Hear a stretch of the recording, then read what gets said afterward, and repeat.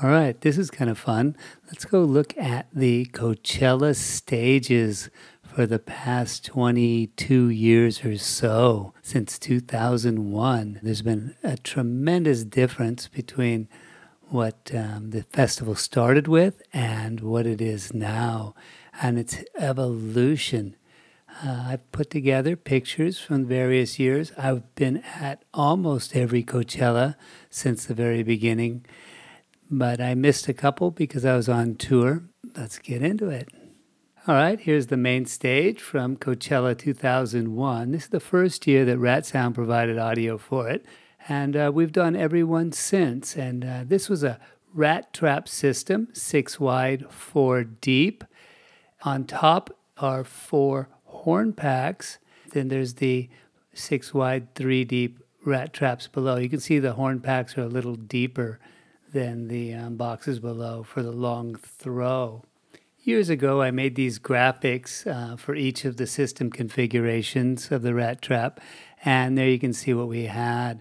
Here's a shot of the monitor position. We can see the PM4000 monitor board, and then a couple more of them there off to the left with this big pile of old school analog, the Brooks Siren 3rd octave EQs, and the analog racks. So let's switch back and look at the main stage again so we get a good reference point to what happens next year in 2002. Here we switch to a VDOS rig. The arrays are 13 boxes deep, and for side hangs, now that we have a line array and we need to extend the coverage further, we have EAW 850 boxes, I believe, hanging there in a 4-pack on either side. Here we're looking at stage left, and we can see the side fills are rat subs with Schubert boxes on top of them. Those double 15 2-inch double bullet. Super cool. Looks like Dave Grohl made his way out there to hang out at front of house with us. Gives him the shot of the sound system there. And here we're looking at some Yamaha PM4000 consoles. Now at this show, I mixed a band. I think it was Beck that I was mixing here. And look at him very seriously staring at what's going on. And let's go back to look at the main PA and get ready for what 2003 looks like. The main clusters are now 14 boxes deep, and the side clusters are matching line arrays with 4 boxes deep of VDOS and a 6 hang deep of DVDOS below. And the subs, those look like ATK subs, which we sub-hired a bunch of gear from at the time when we had a lot of gear out on tour and needed to cover the gear for the festival. Let's take a look at front of house from the stage and check out all the people there. Look at the size of the crowd. And here's a picture I took of Iggy Pop, who is absolutely awesome, and it was a great show. All right, back to the 2003 stage so that we can see the comparison to 2004. Now 2004, the stage got quite a bit taller and bigger, as you can see. Here we went to 15 VDOS over 3 DVDOS and asymmetrical side clusters. On the near side, we see 4 VDOS over 3 DVDOS, and on the other side, there's more, but I don't remember how many they are. This is due to the outdoor theater stage being close to stage left where that smaller cluster is, and having more coverage and more people to the right. And this was all complemented by 48 rat double 18 subs stacked in front and under the stage there.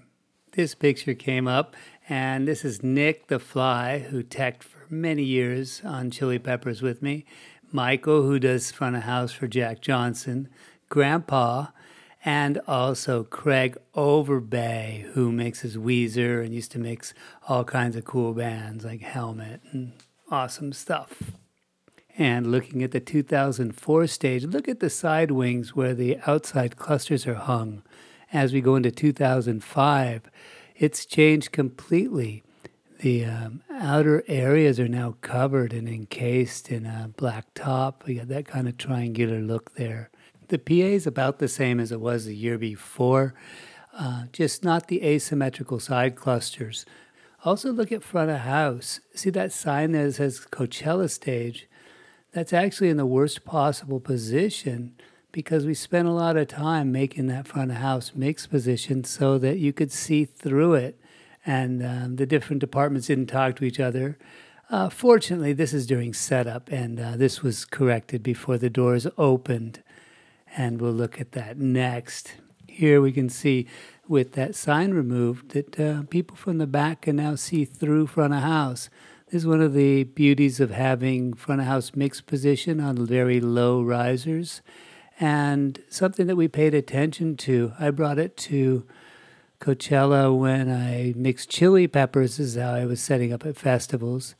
And they started the slanted roof and then over the years have done major improvements to it. But this is the first incarnation of being able to improve sight lines with the front of house mix riser setup. Here's a quick look at one of the predictions I found in the files from back then. We just had the 2 delay clusters and you can see the posts on the stage with the PA and the center cluster as well.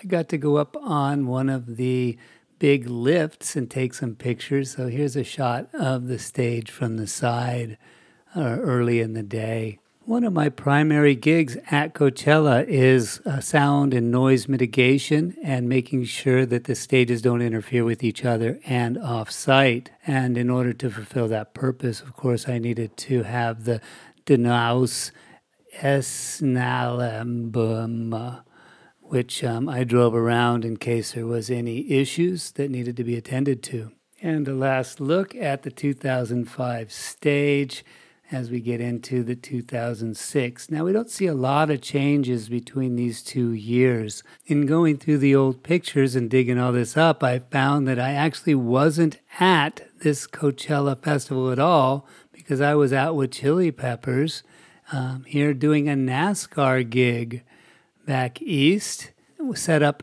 in the middle of the track there. There's the stage and the PA hanging, and I got to sit in one of the NASCAR cars marked with the Chili Peppers there in the back. I took this picture, showed Scott. He wanted to get in, and you have to climb into the window. What I failed to tell him is you're supposed to take the steering wheel off before you get in, and I had much delight in watching him wedge himself in there. I wish I had a photo of that. So we were definitely up close to the action there for NASCAR, and then off to do Saturday Night Live. All right, so let's go ahead and take a look at this stage as we roll into next year. So 2007, I'm out on a world tour with Red Hot Chili Peppers, and Chili Peppers are headlining Coachella. So the entire touring system was available to be supplied to the festival. And that was the year I was traveling with double PA systems. So as you can see, there's 2 hangs of 15 deep with 3 DVs underneath side by side. One hang dedicated to drums and vocals, and the other hang dedicated to bass and guitar. The ability to push the vocals very loud and clean and then drive the bass and guitar and other instruments without blurring them was just so wonderful. And looking back at front of house, the roof has gotten higher there and the size of the audience has increased substantially. You can see the stage has grown in size and it's flat on top. It doesn't have those gables like the other one did the year before. As we transition, look at the height of the PA versus the stage. And now look at the height of the PA versus the stage. You can see how much that stage has grown because the PA has stayed the same height. Looking at front of house, we can see that we're starting to get into that digital transition where the analog Midas H3000 boards and then the Yamaha boards are being outlaid there.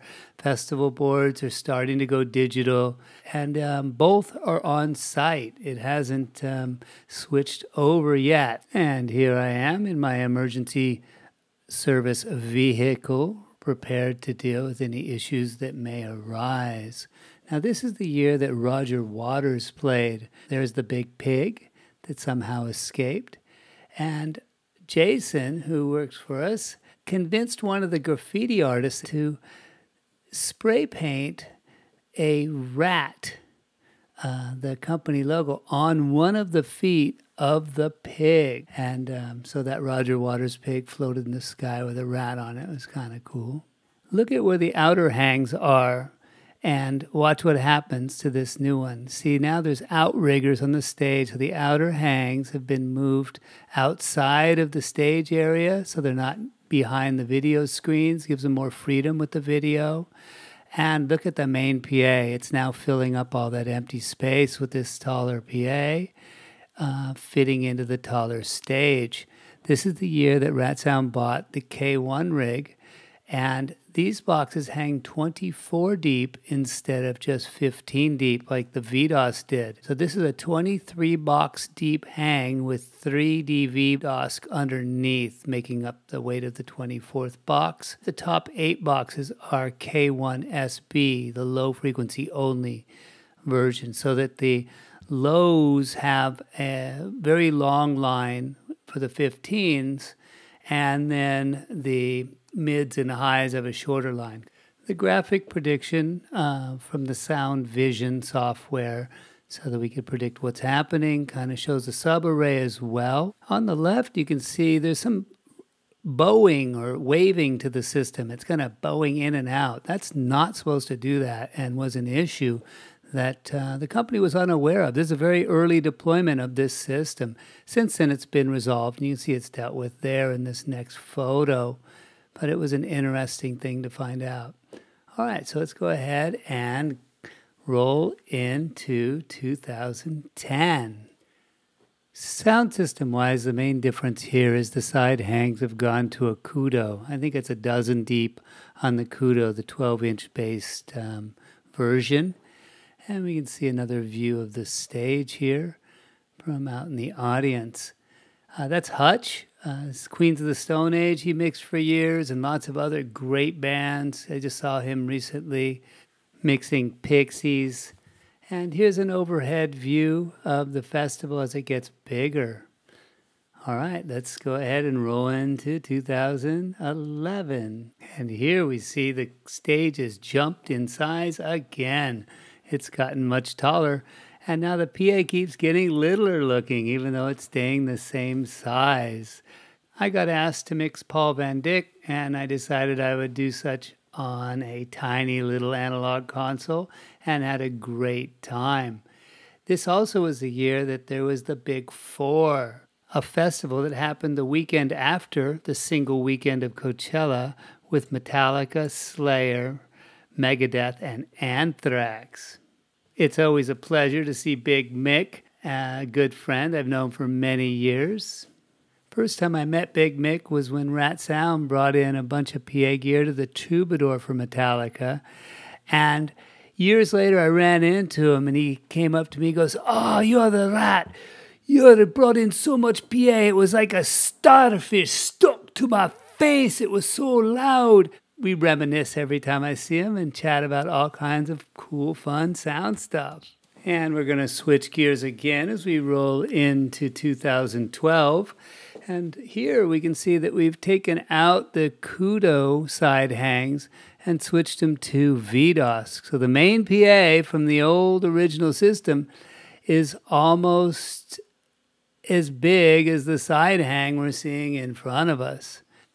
A pair of Avid consoles as they're gaining in popularity, and a big Midas board over there, and little Midas submixer as well as the digital conversion continues. Let's go ahead and roll into next year. The Kudo side hangs are back. The main PA stayed pretty stable, and we can see a pretty similar stage here. Reason the VDOS are gone is because we needed them for delay clusters, as we can see here. We've really started to ramp up the delay cluster deployment at the festival because of the expanding amount of coverage needed, as well as a way to mitigate off-site sound without continuously increasing the size of the main PA and blasting people. And here's Chili Peppers headlining again, where I mixed another show there. And now that the festival switched to 2 weekends back to back, after that big 4, they decided to have the same repeat festival. Here's front of house for Chili Peppers. I always like to have front of house filled with people and friends and family and kind of have the feel of the audience, be kind of in the same environment as a listener as I'm mixing. So a crowded front of house was a big plus for me. So we'll take a look at 2013, the side hangs, and the look of the stage, and 2014. And we can see that K2 rig has been released, and we have K2 side hangs and K2 under the K1. The K2 combines with the K1 better because it's got that open horn, it's got the same high frequency type element, and the DV-DOS never combined quite as well. Plus you get more energy there. And so this is really getting to be a refined system as new technology and new boxes are released.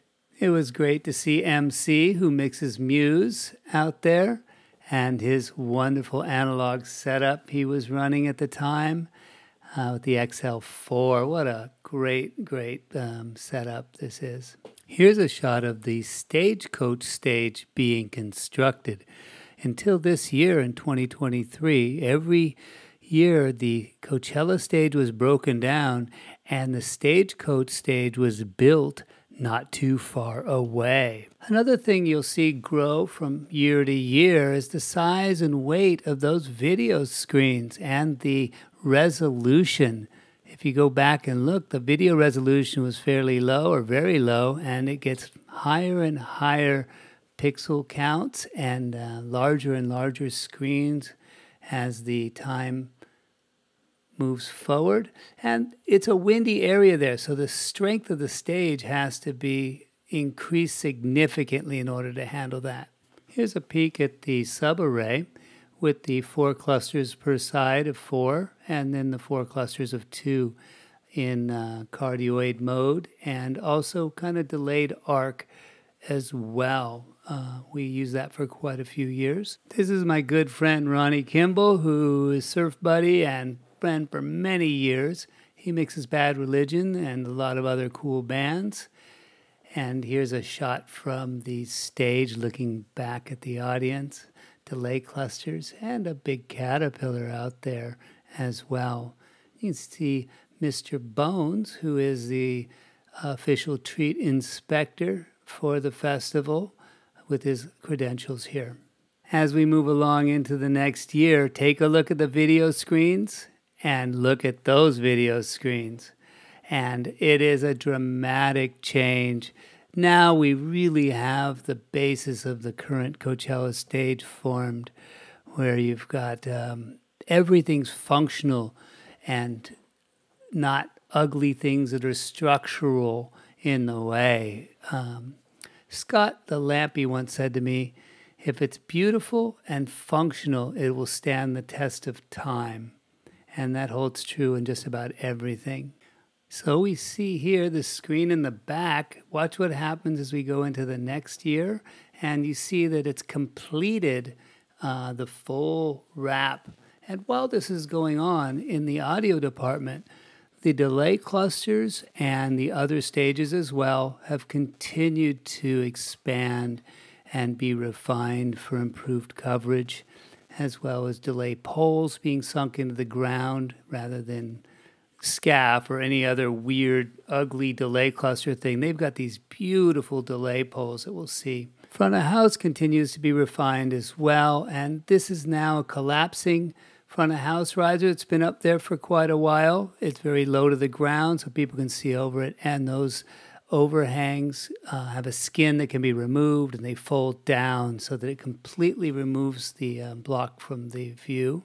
And here's a look at the Stagecoach stage, which is different, surprisingly, than the Coachella stage. There's a different set of priorities, and it tends to be higher or taller and has a different format. Do you see that opening in the stage there on stage left, and here on stage left and right?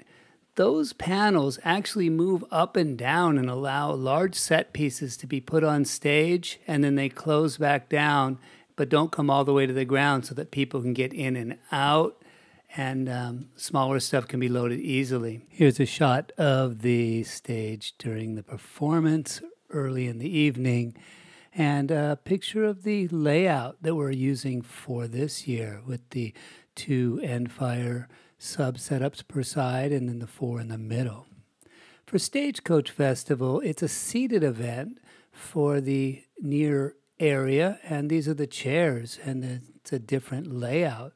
All right, a last look at 2018 before we roll into 2019. And we can see that we have pretty much the same setup here. Even though we don't see major changes to the main stage, the entire festival is constantly evolving in many ways. And one of the things we really worked on was wind clamps, such that the PA clusters were rigidly attached to the poles, the delay poles, and no longer would they swing in the wind. To the best of my knowledge, no sound system manufacturer offers this feature, and these wind clamps were custom designed and engineered by Rat Sound, and we're really happy with the results. Let's take a look at the stage and the magnitude of the amount of information that can be used on those screens and the look of the band. For the next stage transition, we skip 2 years due to COVID and get into 2022, where the focus of the upgrades were in the Sahara tent and delay clusters and numerous other surprises throughout the festival. Here's another angle up closer looking at the stage. And these are the delay poles. They're various types and sizes that we can mount the speakers on throughout the festival. And here's a showtime view from front of house with the lid removed. And once they've taken the top off, you can see really well from behind as well as from front of house, and it gives this beautiful open view.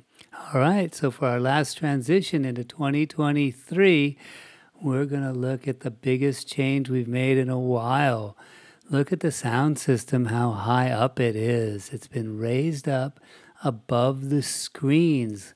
The amount of work and engineering involved in lifting it up there without something ugly like a crane that you might see at some other events or some other solution that's not integrated into the stage was extremely challenging and really fun. Here's a view of the stage, a graphic view of it, so we can see that what the intent was like before we got it all dialed in. And here's a view of the result that we were able to achieve. The side hangs aren't up in the air yet. We're still setting up. And here's a showtime view during the day where we can see the screen continuous. And we can take a look at the clamps and bracing. We've got wind clamps and bracing up there as well to hold the PA system in place. Since the PA was up higher, we increased the cabinet count to make up for the energy of it being a bit farther away. This is 16 K1 with 2 K1 SB above them and 10 K1 SB behind to get some cardioid and more energy without having the array so long, as well as another 8 K2 pointed down for infill, increasing the box count to 36, up from 24 per side just for the main hang clusters, plus side hangs, plus infills, plus subs, plus loads of delay clusters. An overhead view from the prediction software showing the various delay clusters and the main stage, as well as the secondary stage, which we see here, which was used this year for Skrillex, Fortet, and Fred again on the closing night DJ set. Here's one last view from way back there, and thank you for joining. I hope you enjoyed this rundown of the Coachella main stages and the evolution over the years. It's really mind-boggling how much it's grown and changed, and I'm excited and can't wait to see what comes next as the new projects come to fruition and keep pushing things farther and farther to the best they can be.